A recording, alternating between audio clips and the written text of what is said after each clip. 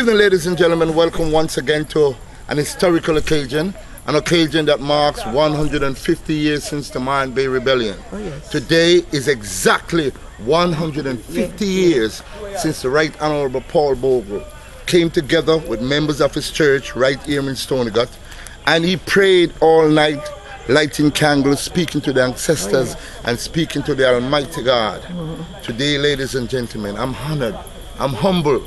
I am humble to be standing here where one of the greatest black men that was ever born, Paul Bogle, a rich man that didn't have to do what he did. He didn't have to care about these people, but yet still he cared about his people and he gave his life about his people. This is going to be a very historical, a very honorable day, and we welcome each and every one of you to the 150th anniversary of the Mayan Bay Rebellion.